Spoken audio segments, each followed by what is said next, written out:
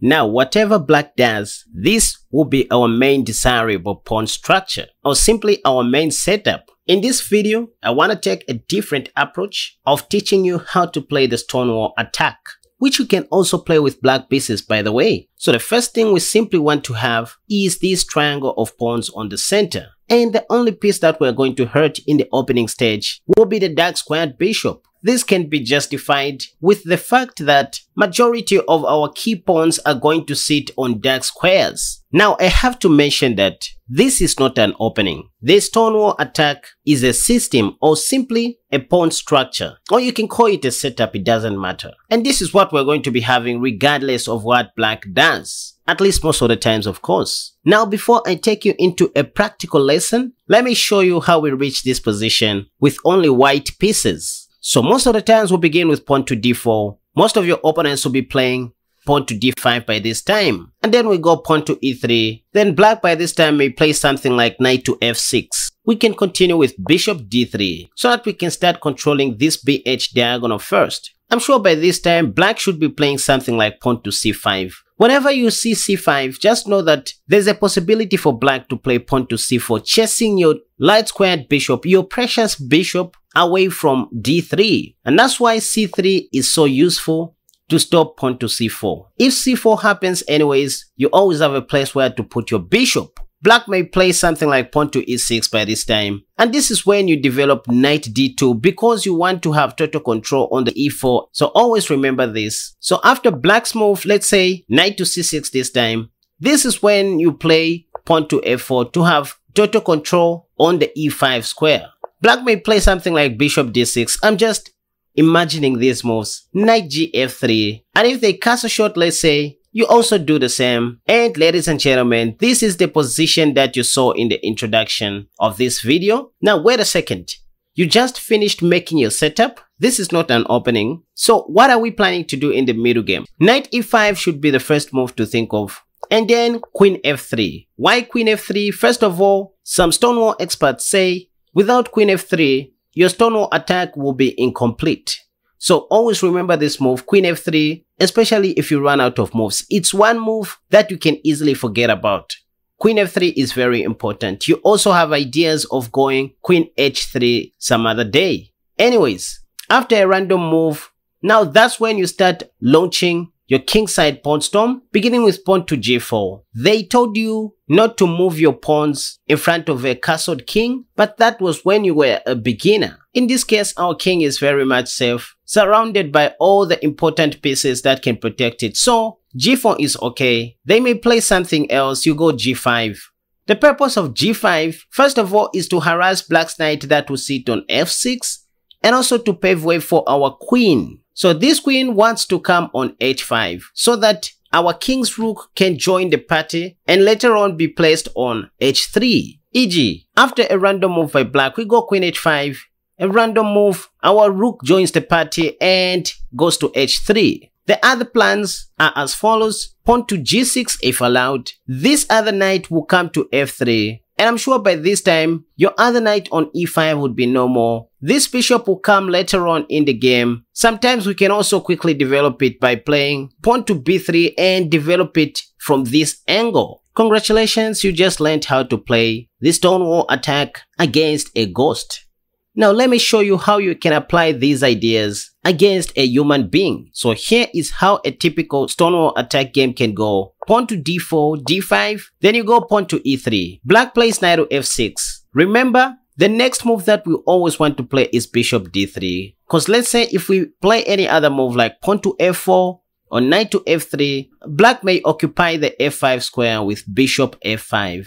So you don't want black to play bishop f5. That's why we play bishop d3 first. Oh, by the way, after bishop d3, don't ever get worried about this move, knight e4. This is a very dubious move. We can play all sorts of things. First of all, pawn to c4, but to keep everything in the spirit of the Stonewall attack, pawn to f3 will surely send this knight back to f6. So black will lose a tempo. Anyways, going back, after bishop d3, you won't see knight e4. I just wanted to cover that. They are going to play something like pawn to e6. Again, if you play something like knight f3, you might see knight e4 by black. So you want to control this e4 square before the knight occupies it. That's why we play knight bd2.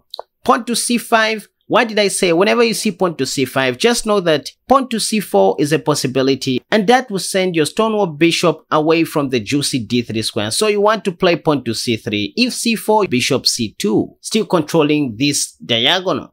Knight c6 by black may be played whenever you see knight c6 or knight d7. Just know that black wants to push pawn to e5. They want to destroy your center.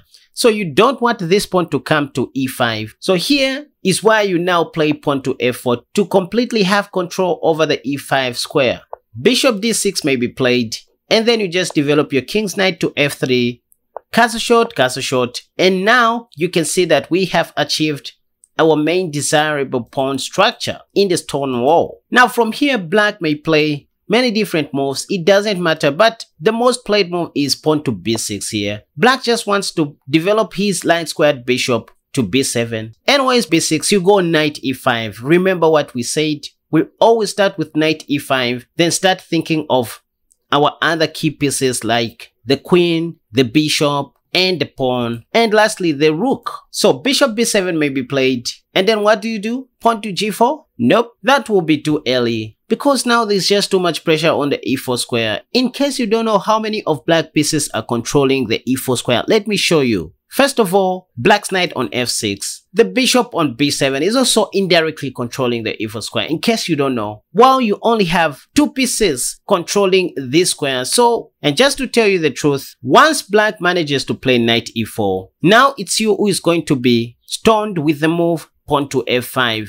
Black will now be playing the Stonewall attack with an improved bishop on b7. That's why we play queen f3 in this position first, before rushing with moves such as pawn to g4. So here you might see black playing knight e7, maybe trying to shift all his pieces to the king side. And well, you just continue with pawn to g4, intending to go g5 next. You can see the ideas now. Even if h6 comes, we'll still want to go pawn to g5, just to completely destroy the king side.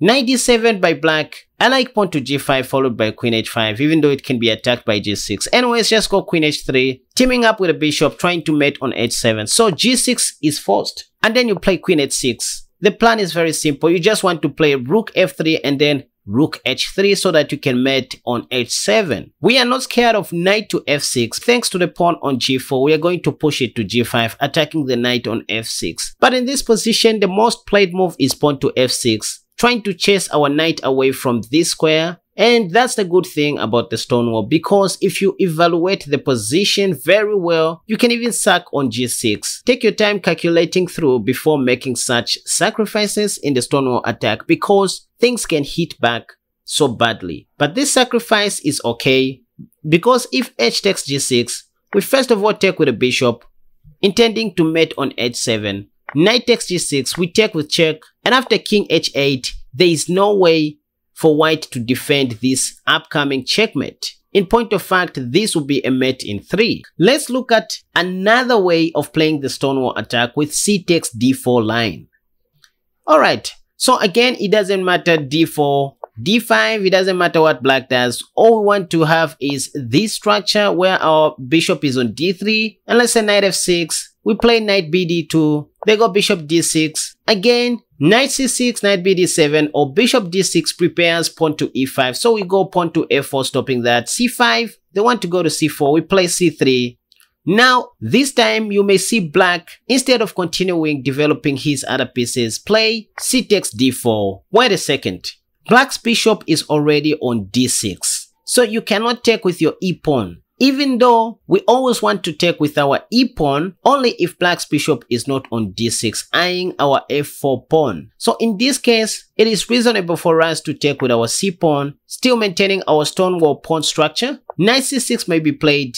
Whenever you see knight to c6, again, the square that you should be thinking of is this, the b4 square. But anyways, you just continue with knight gf3, because if knight b4 comes, well, you can always retreat your bishop to b1 and play pawn to a3, chasing the knight away. Anyways, let me show you one of the most famous sacrifices in the Stonewall attack, called the Greek gift sacrifice. So this happens against the Slav defense. If you don't know what the Slav defense is, that's just an opening where black plays pawn to c6. I have a course on this opening called the semi-Slav. It's quite a very good opening.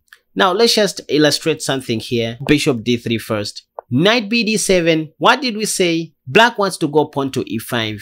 So whenever you see knight c6, knight b d7 or bishop d6, just think of the move. Pawn to f4. Controlling this square. So knight g f6 is played. So you go knight b d2. e6, you simply go knight g f3. There is no point of playing pawn to c3 here, since black hasn't played pawn to c5 yet. So you need to be ahead in terms of moves. Bishop d6 with castle shot by black. Knight e5 this time. Now here black may play pawn to c5. This is when you play pawn to c3 because you anticipate the move pawn to c4. So you go pawn to c3. Anyways, after c3, again we see b6. Black wants to go bishop b7 to improve his bad bishop. Queen f3 we go. What did I say? Whenever you see bishop b7 coming, queen f3 is very important. Again, just getting ready of the attack. Bishop b7 is played, and once again we have many pieces controlling the e4 square, unlike black's pieces.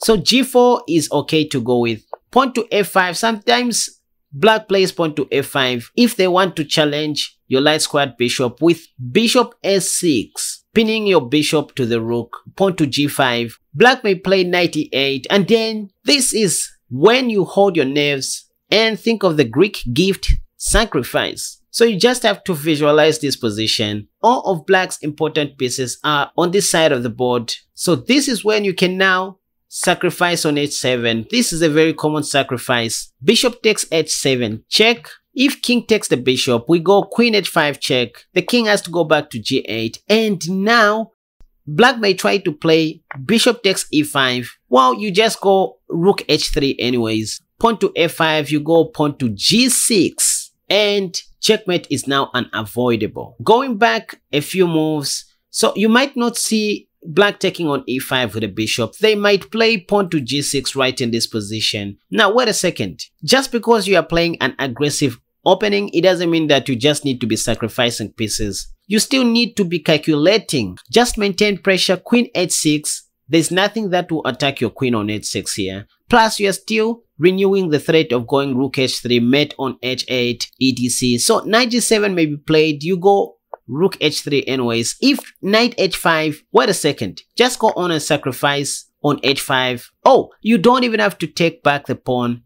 You can go pawn to g6, intending to checkmate on h7 once again. If f takes g6, this is a common sacrifice in the Stonewall attack. Check, queen h6 check again.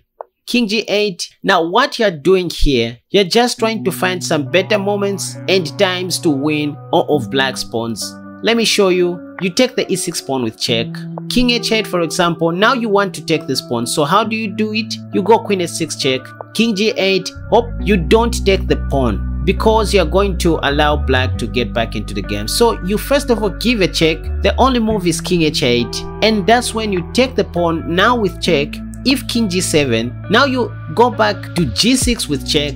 If king h8, that's when you can now take the bishop on d6. And now material is equal, but you are the one who is ahead in terms of pawns. Knight takes e5, you take with check. King g8, you go knight f3. What more do you want? So go and give it a try and let me know how things are going to go. If at all you enjoyed watching this video, don't hesitate giving it a thumbs up. Leave your comments in the comment section down below, and don't forget to subscribe to my channel so that I can be encouraged to keep on making more wonderful content just for you guys. And the link for my website is in the description down below, where you can purchase all my courses at very affordable prices.